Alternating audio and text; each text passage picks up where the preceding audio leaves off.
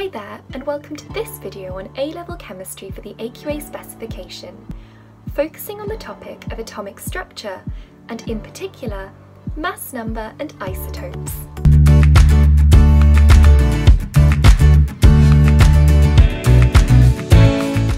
Hi, I'm Manisha from StudyMind, where we help you to revise A-Level Chemistry with our helpful revision resources tailored to your subject, your specification, and to you. If you're new here, please make sure to click that subscribe button, and whilst you're watching, please leave any comments down below about anything you're unsure of. If it's your first time watching, make sure to let us know so we can send you our free revision resources. We also have helpful timestamps to guide you through the video. So, let's get started. Welcome to lesson 2 of 3 in this tutorial, Mass Number and Isotopes.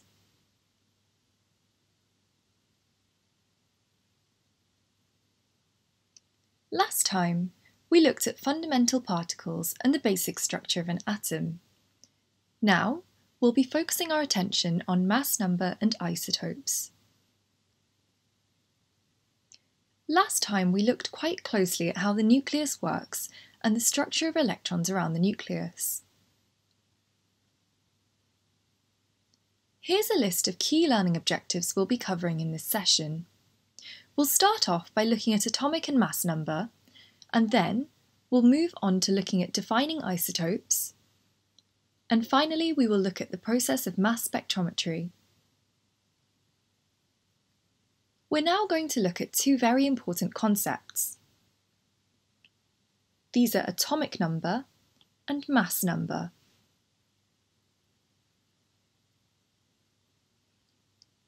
This is the atomic number. As shown here, this is the number of protons in the nucleus. The atomic number will help you to recognise exactly which element you're looking at. This is why it is said to be characteristic of the element.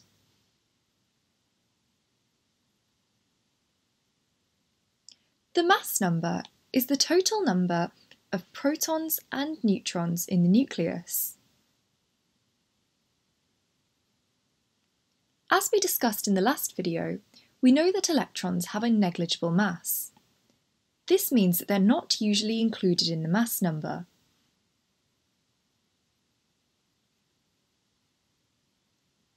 It's useful to know what the nuclear symbols are for different elements. We've just seen why atomic numbers and mass numbers are important. They're both found here and here, next to the element symbol.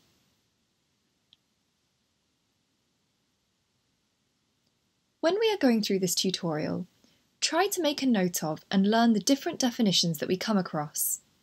This will help you when we are trying to calculate the mass number and the atomic number in case you forget.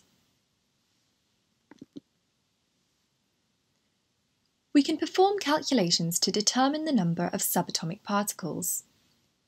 In this case, we can see that the mass number is the number of protons plus the number of neutrons. The atomic number is different in the fact that it is simply the number of protons that an element contains. The number of neutrons is the mass number minus the atomic number. We know this since the mass number is the protons and neutrons, whilst the atomic number is just the protons. In order to work out the number of neutrons, we simply have to work out the mass number minus the atomic number.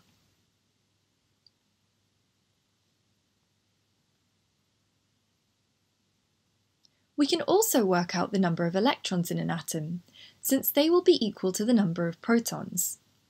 Since the electrons will be negatively charged and the protons will be positively charged.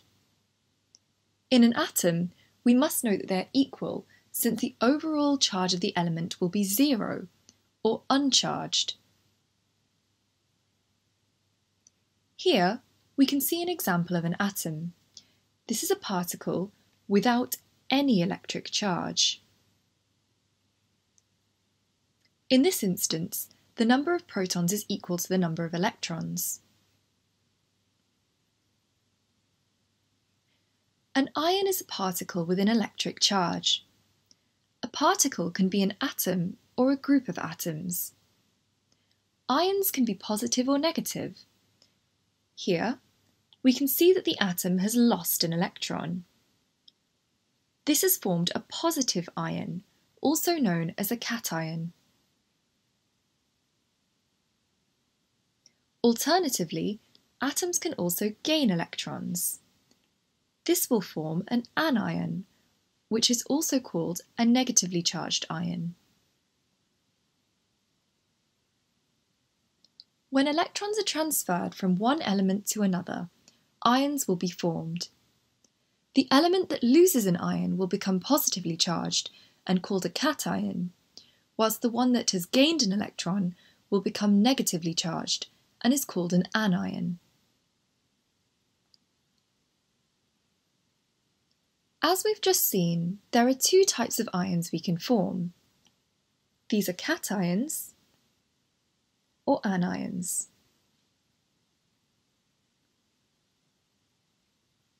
Once again, we'll be revisiting the definitions of cations. The cation is a positive ion that is formed when an atom has lost electrons. Here, we can see a sodium atom, which has become a sodium cation. This will contain less electrons than protons.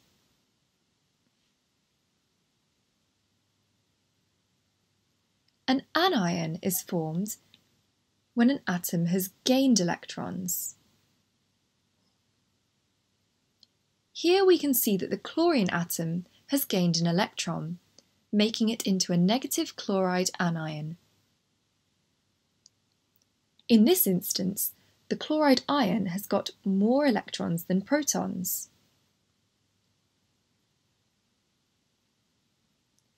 In the transfer of an electron from sodium to chlorine, sodium will become a positive Na cation as it loses an electron. Chlorine will become a negative chloride anion as it gains an electron.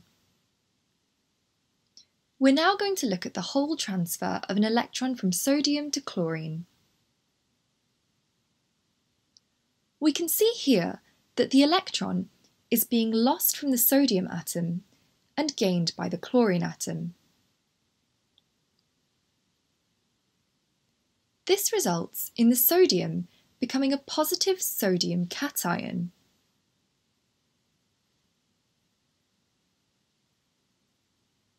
This is because it is losing an electron.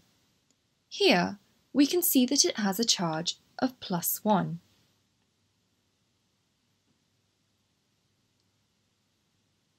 We can also see that the chlorine has become a chloride anion.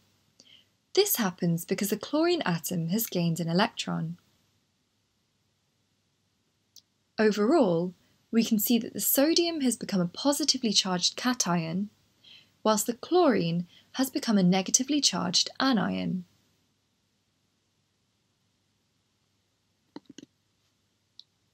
When doing calculations involving ions, you need to remember that the number of electrons does not always equal the number of protons. However, the atomic and mass numbers will stay the same.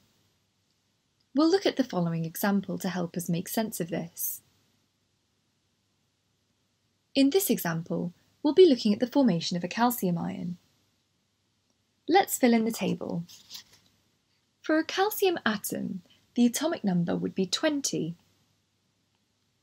The mass number would be 40, meaning that the number of protons must be 20, and since the number of electrons should equal the number of protons, this would also be 20. The number of neutrons will also be 20.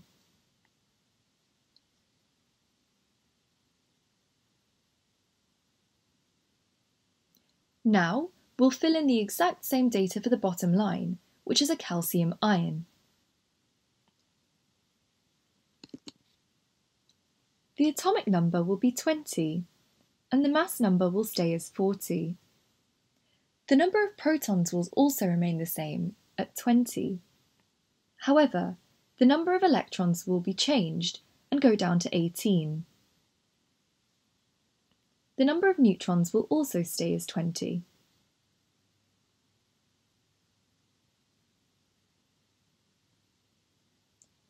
Here, when we compare the two sets of data, we can see that the calcium ion will have the same number of protons and neutrons.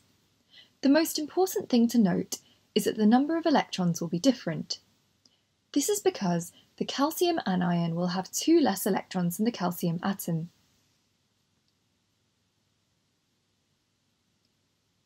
The atomic number is the only number that will stay constant between ions of the same element. The mass number can change. If 2 elements have different atomic numbers, then they are no longer the same element.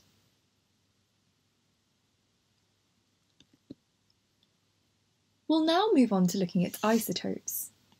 The definition of an isotope is that atoms of the same element will have different numbers of neutrons. They will have the same number of protons and electrons. There are some key things you need to know about isotopes. They will have different mass numbers, since the mass number will depend on the number of neutrons.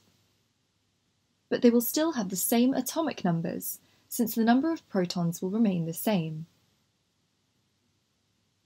We'll now be looking at some examples of isotopes using hydrogen. Don't worry, you don't need to memorise these for the exam. They're just here to help you understand the topic. Here, we can see the isotope of hydrogen called protium. Our second isotope of hydrogen is deuterium, which has 2 neutrons. Our final and third example of hydrogen isotopes is one with 3 neutrons. Here, we can see that although the number of protons has remained the same, the number of neutrons have increased. The physical properties of isotopes can vary. Several physical properties are determined by mass. These can include density, boiling point, and melting point. The chemical properties of isotopes are pretty similar. These are determined by the number and the arrangement of electrons, which do not actually change. Here we'll compare the 2 isotopes of chlorine-35 and chlorine-37. Let's look at the atomic numbers of chlorine-35. This would be 17. The mass number would be 35. The proton number would be 17, and so would the electron number. The number of neutrons would be 18.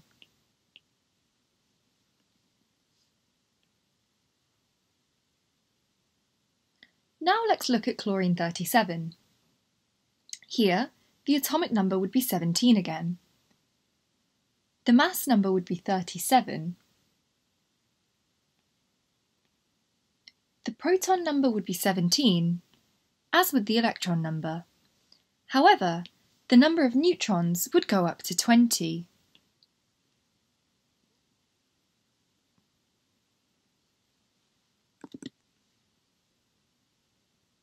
When we compare the two, we can see that the number of protons and electrons are the same, but the number of neutrons is different. This means that the mass number will be different. However, they are both still the same element, so they have the same atomic number. Just like with ions, the atomic number is always the same between isotopes of the same element. Only the mass number will vary, and electrons if one is the ion. Now let's look at mass spectrometry. These are instruments which are able to measure relative masses. Here, we can see that we can measure the relative molecular mass, the relative atomic mass, and the relative isotopic abundance. The mass spectrometer that we will focus on for AQA is a simple time-of-flight mass spectrometer. This is very dependent on the time taken for a molecule to travel through the machine. There are four main events that occur when a sample enters a time-of-flight spectrometer: ionisation, acceleration, ion drift, and detection.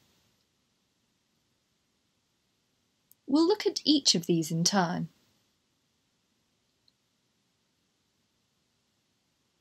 Before we begin, the sample must be vaporised into a gas form. This is shown here. Then, the sample is put into the mass spectrometer. Here, it is immediately ionised, which means that it is given a charge. Let's recap what we've just learnt. Firstly, the sample will be vaporised into a gas form.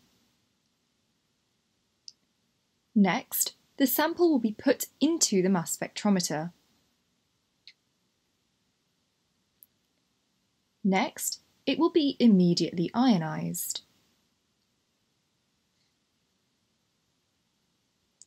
Ionisation can occur by one of two methods. Firstly, we'll look at electrospray ionisation. Electrospray ionisation is where a voltage is applied. This will cause each particle to gain a hydrogen ion. This means that the sample is converted into a gas made up of positive ions. Alternatively, ionisation can also occur using electron impact ionisation. Here, an electron gun is used to fire high-energy electrons at the particles.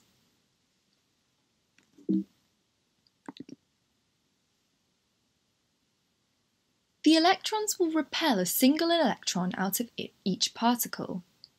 This will cause them to become charged and form 1+ ions.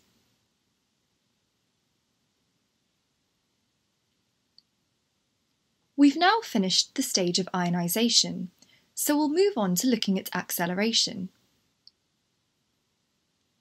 Next, the positively charged ions found in the sample are accelerated by an electric field. It's important that you remember that acceleration relies on the particles being charged. The acceleration plate is negatively charged on the front to attract ions, and positively charged on the back to repel the ions further down in the mass spectrometer. After acceleration, all the ions will have the same kinetic energy. The velocity of a particle depends on its mass and kinetic energy, so the lightest particles will move faster than the heaviest particles. We'll now recap the stages of acceleration. We know acceleration relies on the particles being charged. There is an acceleration plate which will repel ions that are further down the mass spectrometer. At the end of acceleration, all the particles will have the same kinetic energy. Finally, we will move on to ion drift. In this stage, any electric field is absent, so the ions are not deflected and they just pass through. Lighter ions will drift faster than heavier ions. This is one of the simplest stages of mass spectrometry. There is no electrical field present, so the ions will simply pass through. In the final stage, ions are detected. The lighter ions are detected first, as they have a shorter drift time compared to heavier ions.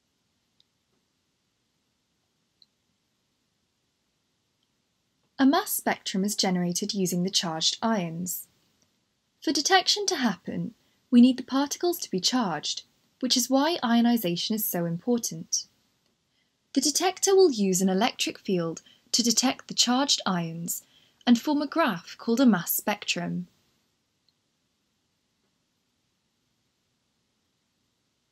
The lighter ions will be detected first, as they have a shorter drift time compared to heavier ions.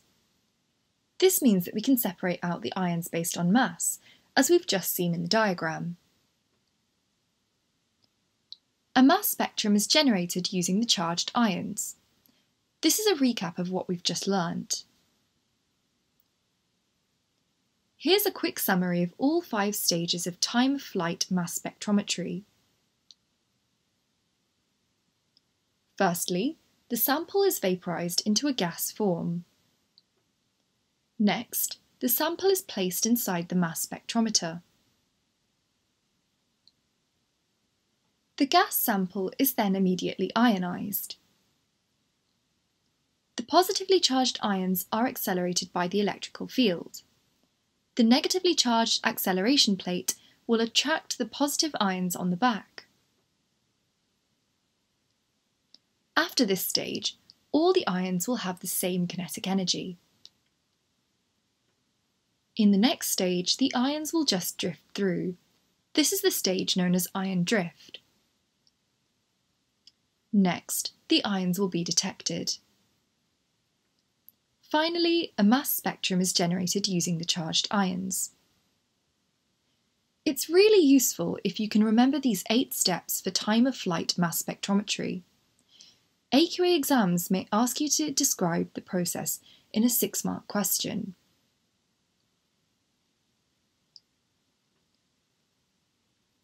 The mass spectrum is a graph showing the data obtained from a spectrometer.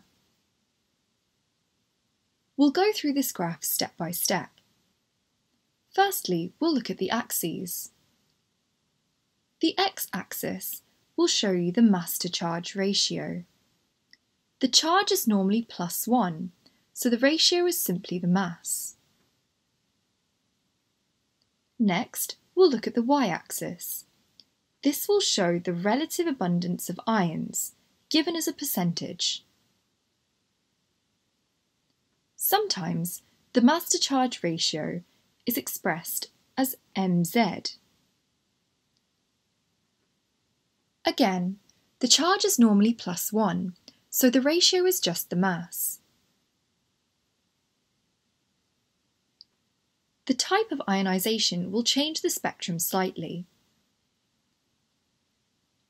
As we've just learnt, there are 2 types of ionisation: electrospray ionisation and electron impact ionisation. Firstly, we'll look at the effects of electron impact ionisation. If electron impact ionisation is used, the mass-to-charge ratio of the peak will equal the relative mass of the isotope. In this instance, we'll be assuming that the relative charge is just 1. This means that we will need to know the mass of the isotope in order to work out the mass-to-charge ratio. If we're using electrospray ionisation, the mass-to-charge ratio of each peak is 1 unit greater than the relative mass. This is because a H+ ion is added to each particle, making the mass number increase. This means that we also need to know the mass of the proton in order for us to calculate the mass-to-charge ratio. There are a few key things on a mass spectrometer that will help you determine the isotopic abundance of an element. On the mass spectrum, each line will represent a particle of different mass. Here, there are 2 lines, or peaks. This means that we have 2 different isotopes. Since each isotope is a different mass, this means that each line will represent a particle with a different mass. For example, here we have 2 particles. One of them has a mass-to-charge ratio of 10, whilst the other has a mass-to-charge ratio of 11.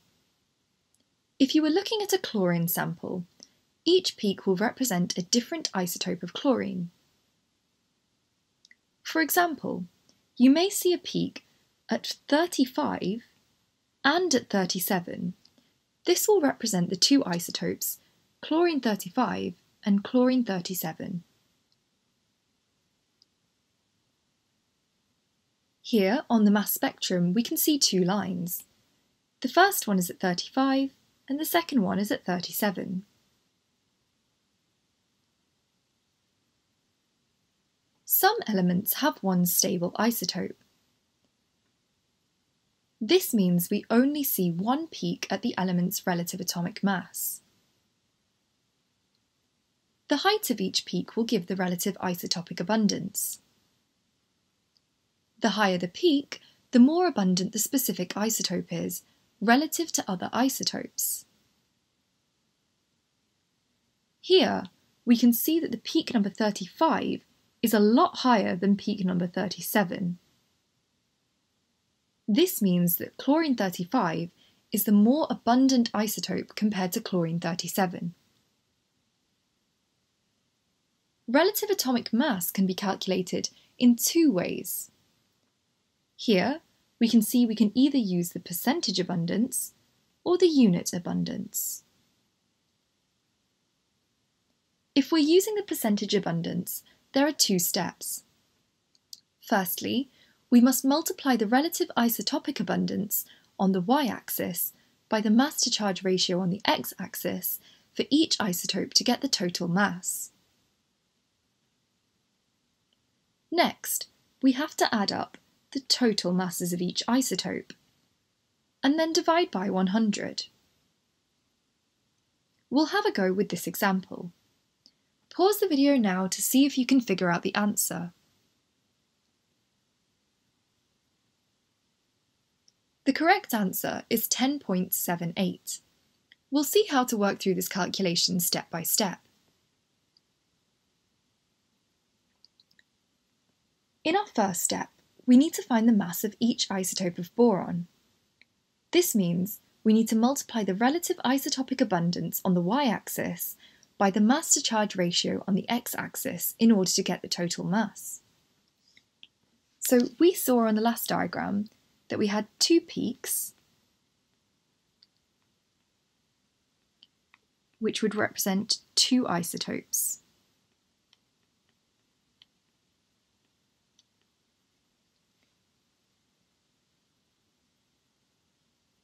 One of these was boron 10,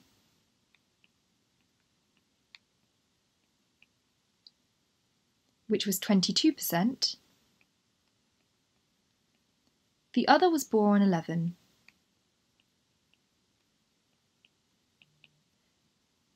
This was 78%.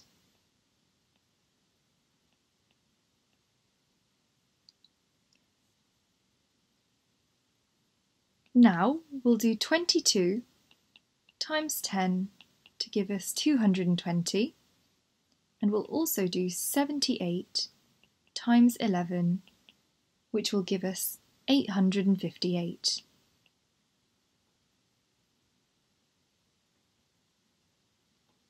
Now we need to add up the total masses of each isotope and divide by 100. This means that we simply have to do 220 plus 858 and divide that by 100. This gives us an answer of 10.78.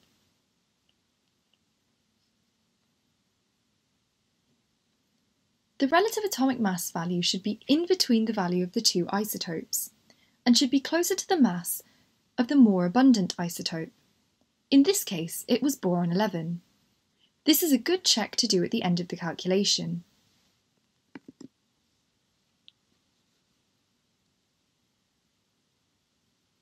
Sometimes the relative abundance on the y-axis is not given as a percentage, but just as a numerical value. When the relative abundance is in percentages, we know that they all add up to 100. Hence, we would divide by 100. Instead, we'll have to divide by the total sum of the relative abundances. We'll now have a go at the practice question. The important thing to notice here is that the relative abundance is not given as a percentage. So instead of dividing by 100, we would have to divide by the sum of the abundances. So here, we know that boron 10 is 33, and boron 11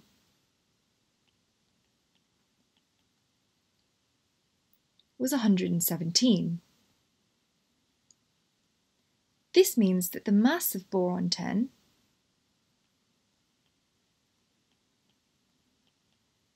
would be 33 times 10, which is 330, and the mass of boron 11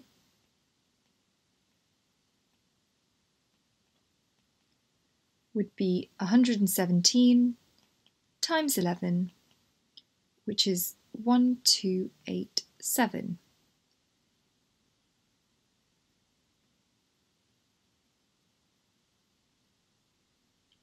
Now we have to add up the total mass of each isotope and divide by the total number of isotopes present.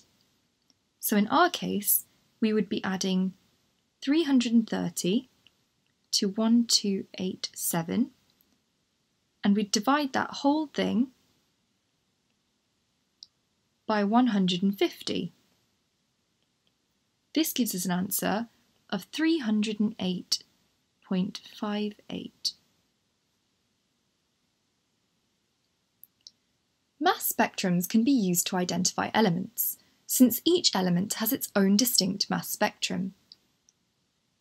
When we see a mass spectrum with peaks at 35 and 37, we'll know that it's chlorine. Some elements are diatomic. For example, chlorine is normally present as Cl2. In the mass spectrometer, the chlorine atoms will become ionised to form molecular ions. These ions are quite unstable, so will often split up to give chloride ions. Therefore, the mass spectrum has a mixture of chlorine molecules and chlorine atoms. However, we must remember that chlorine has two isotopes, Cl35 and Cl37. This will lead to a huge range of peaks. We can see several of these peaks here. We'll explore each of these in more depth.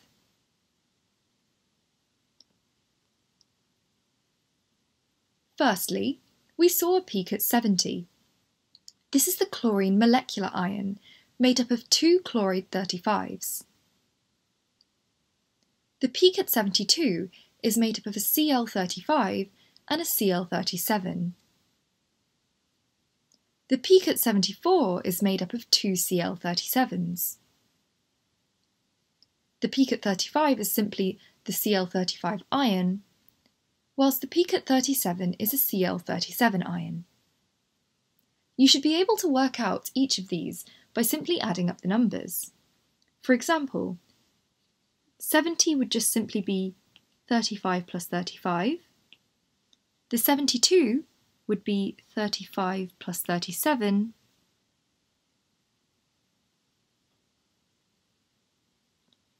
Mass spectrums can identify molecular samples as well. We touched slightly on molecules when we discussed diatomic elements. Let's consider the mass spectrum of CO2. It enters the mass spectrometer and is ionised to the molecular ion CO2+. This is very, very unstable.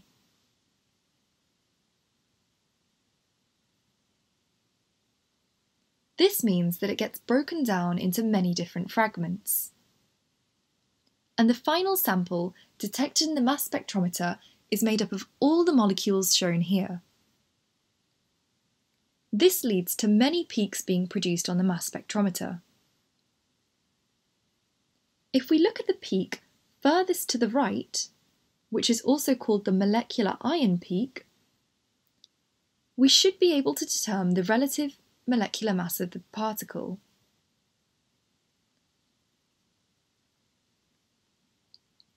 The peaks furthest to the left are caused by fragments of the particles, which we mentioned earlier. If you liked this video, make sure to catch our latest videos by subscribing down below and leaving a comment on a topic that you'd like to see a video on. Click here to watch more videos on our series of A-Level Chemistry, or visit our website studymind.co.uk for past paper compilations by topic and specification.